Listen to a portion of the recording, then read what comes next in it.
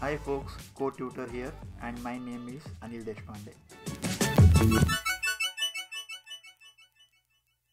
In the previous video, we have seen how a job scheduler works. What we basically did in the previous video was we started a job scheduler which was continuously running in the background. And as it was continuously running in the background, it was basically logging a random number. And this kept on continuously running. Of course, this service would stop if the Wi-Fi was cut, because that is how we had configured our job scheduler service to be. And then once again it would get restarted when the Wi-Fi is switched on. But what we want to do is something more subtle than that. We want the job scheduler to stop itself if it has completed its work, only to be rescheduled and restarted after some point in time.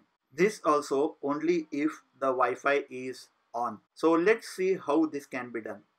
If you look at the code, it pretty much remains same. In the main activity where we are starting the job service, the way we configure it and the way we pass it to a job scheduler, everything remains the same. Here, nothing changes. But if you go to the service class, that is the class which extends job service, we have done some modifications. So if you come down here, the main change is happening in the start random number generator. If you try to compare this code with the old code, it would be much better.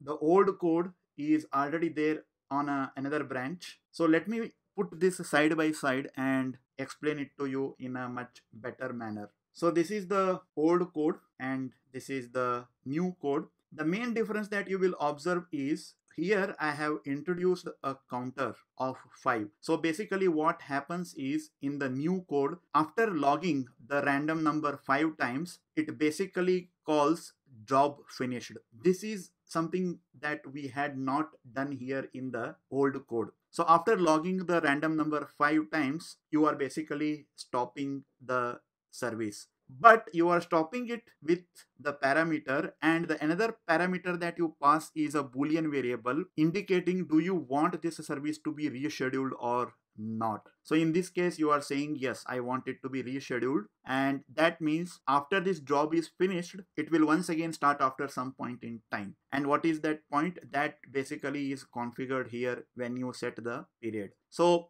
this particular service will keep on running again and again. So to understand how this is significantly different from what we had done earlier, let's run this and see what happens. Let me click on the run and open the logcat, and let me click on the schedule job, and you will see that the random numbers are getting logged, and after that the job stopped because this particular line got executed. But you will observe that after some time, once again you will start seeing the random numbers getting logged. So this is the major difference between what we are doing in this video and what we did in the previous video. In the previous video it was continuously running, but in this case we are basically stopping the job after assuming that we completed some part, and then once again we are starting it. You can now see that once again you are seeing another set of random numbers getting logged. This is another feature that you can do with the job service, and for that your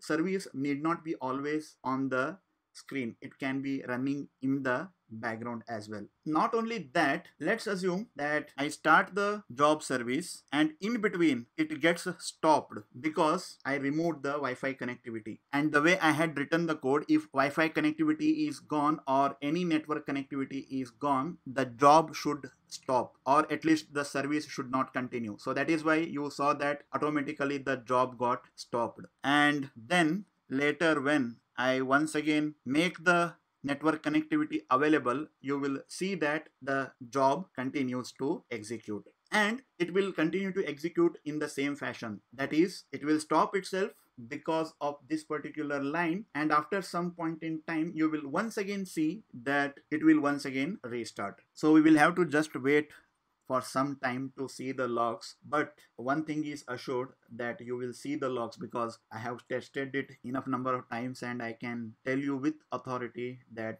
you will see the logs again. Yeah, you can see that it is happening, and you can even kill the application, and once again you will still see these logs. Only the problem is you never know when they get restarted. You will have to wait for some time to actually see. This was one of the main reason why it got so much delayed to make this particular video, because I basically wanted to capture this. When it captured, my recording used to get screwed up, but I can pretty much assure you that it happens. So you can test this, download this particular code, run on your machine and see how this behaves, and I am pretty sure that you will see that your job service will run. So with this, we are done with the job service discussion. In the next video, we will start the discussion on foreground services. That is also another very important aspect of working with services. So see you in the next video. That brings us